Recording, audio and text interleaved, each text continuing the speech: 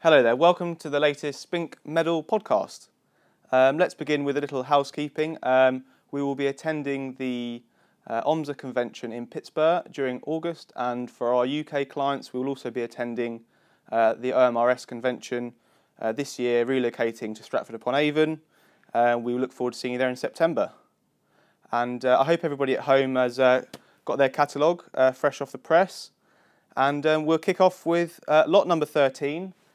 Picture behind me, which is the group of 7 to Warrant Officer Taffy Lawley.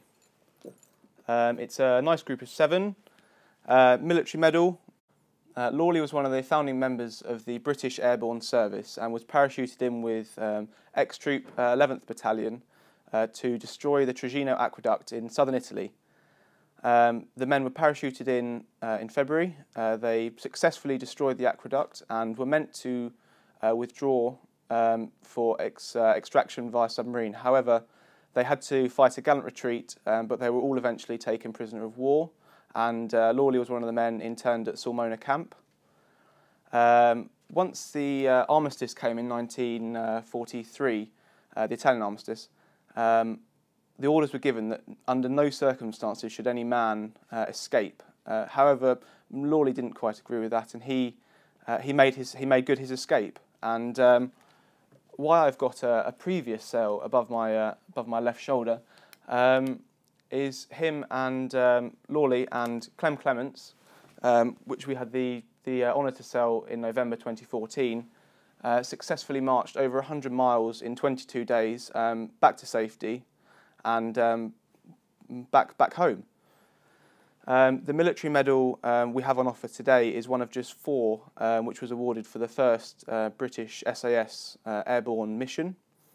I mean, it's a great story, and the lot comes with a lot of original items. We've got original photographs. We've even got the letter that was sent by the commander of number 11 to Mrs. Lawley to say, "Your husband was one of those specially chosen to take part in the recent parachute raid.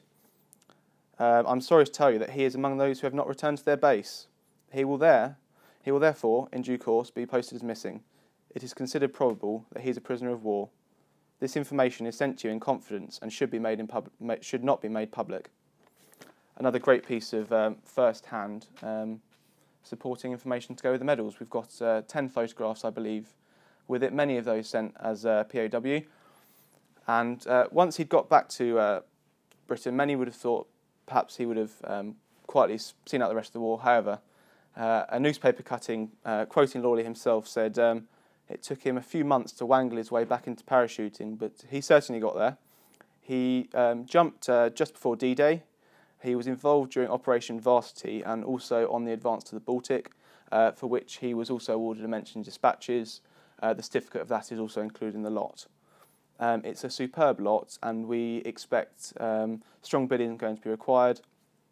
The medals to Clem were also conservatively estimated and did very well. And we're very pleased to have the honour to have been auctioning 2 of the 4 medals given for Operation Colossus. On to something slightly different now. Second World War again. This time it is a George Medal, group of 6, to Corporal Coop.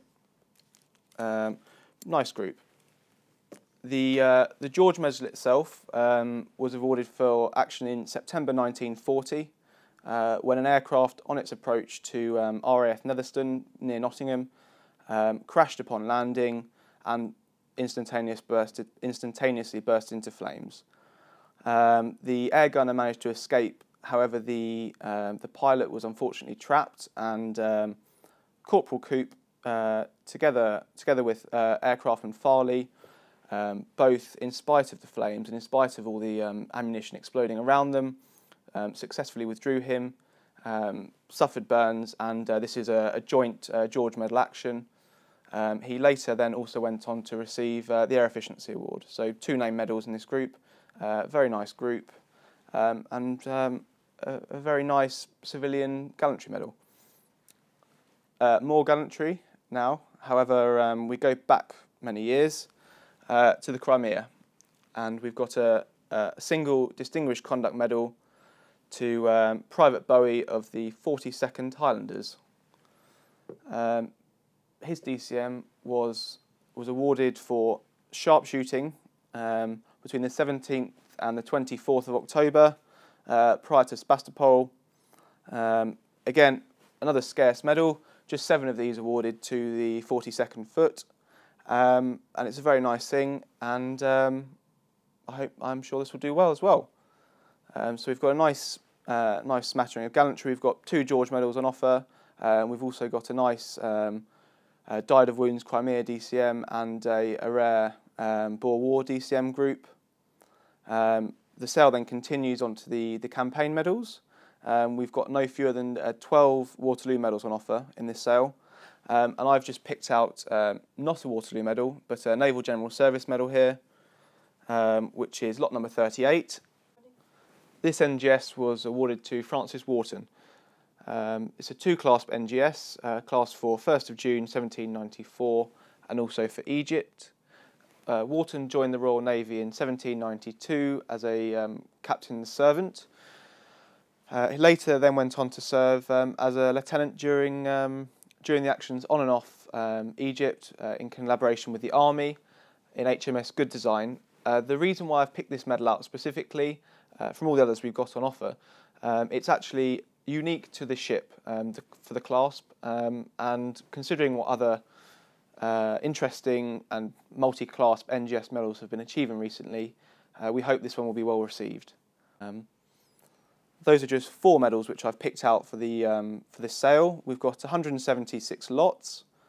The sale starts at precisely 10 AM on July the 21st, 2016, here in London.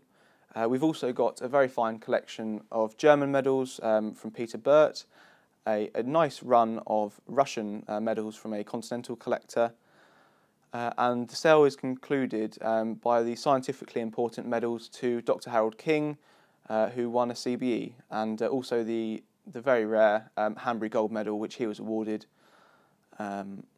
is on offer during the sale. I look forward to receiving your bids in all the normal ways, whether it be by email, by post, and I hope to see many of you bidding on Spink Live, but also I hope to see many of you in the room on the 21st of July.